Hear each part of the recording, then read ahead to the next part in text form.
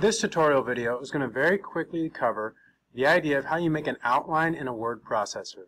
And I think an outline is probably the most effective way to organize complex ideas before you write. There are other forms of pre-writes that are okay, but I think nothing beats the outline. And I would argue that on my side with that is every word processor ever.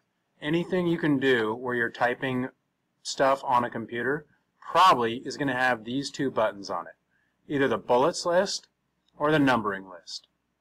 And what you use doesn't really matter too much. Numbering you can do some pretty complex organization with when you figure it out. Bullets is a little bit more informal, but either way they kind of work the same to help you organize your thoughts. And I'm going to show you an example. When I click this numbering box right there, it automatically makes the number 1. Now, one of the key things to know is that whenever you're making an outline, you never type the numbers or little teeny letters that start off, you'll see those in further lines down, or bullet points. You never make those on your own. You never hit the space bar more than once. The only buttons you use are Enter, Tab, and Shift, holding Shift, and tapping Tab. Now, an outline is a way to organize ideas. The closer something is to this side of the page, the bigger that idea is. And the further things get over towards the middle, and this way, the smaller the ideas are. And those ideas are related to the thing that's above them. Here's an example. I'm going to make an outline about things I like. So I'm just going to title this at the very top, Things I Like. Go back to being oriented on the side here. Now I'm going to start with my first number. So my first big idea, things I like. I like music. I'm going to now tap Enter.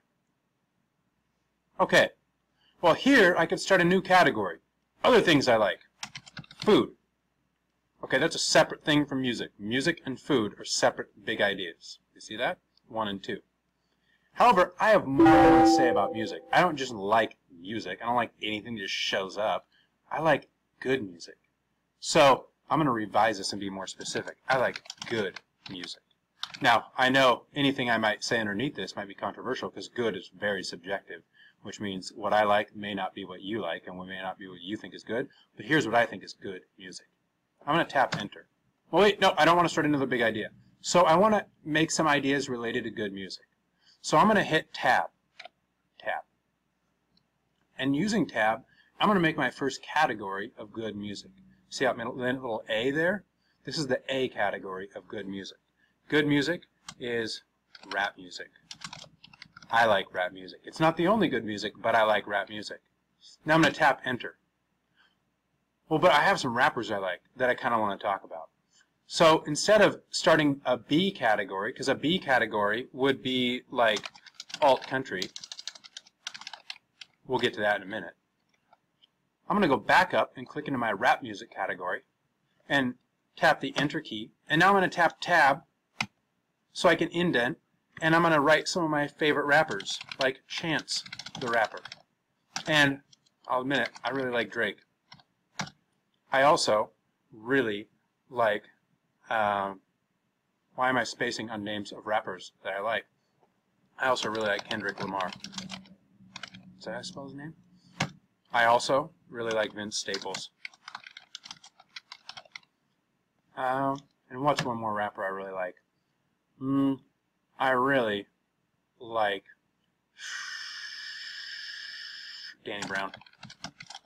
For the record, don't go home and tell your parents that you're allowed to listen to these because I wrote about them. They're not necessarily appropriate for school.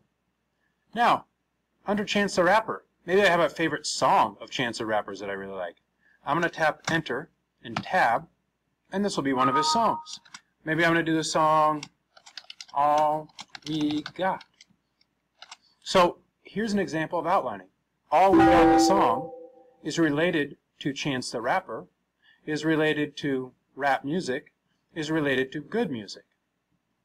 And then if we look down the page, good music is lined up with food because these are two categories of things I like. And if we look down the page, A and B, rap music and alt country are two types of music I like. So enter tab, I like Sturgill Simpson. I like Casey Musgraves. And I like the Drive-By Truckers. And so on and so forth. So food, tab. Now I have to think of what kind of category of food. I could say duck. I like duck. I like duck confit.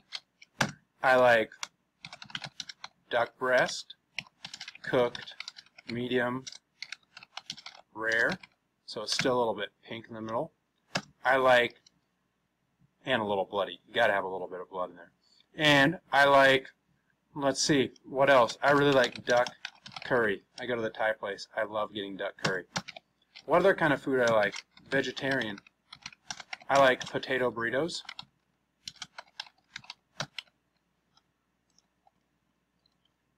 Anytime I want an added idea related to another idea above it, I just tap enter and tap tab. Now potato burritos, maybe I found a recipe for potato burrito. Boom. I'm going to add that because that is a detail related to this idea, which is related to this idea, which goes back and is related to this idea. And just as a reminder, when I'm ready to go back, so I tap enter, while I'm done with details about potato burritos, I hold the shift key on my keyboard and I tap the tab key, and I can keep tapping that tab key to go back as many times as necessary to maybe start another category of things I like, such as mountain biking. This could go on forever. However, we're not going to go on forever. We're going to stop right now.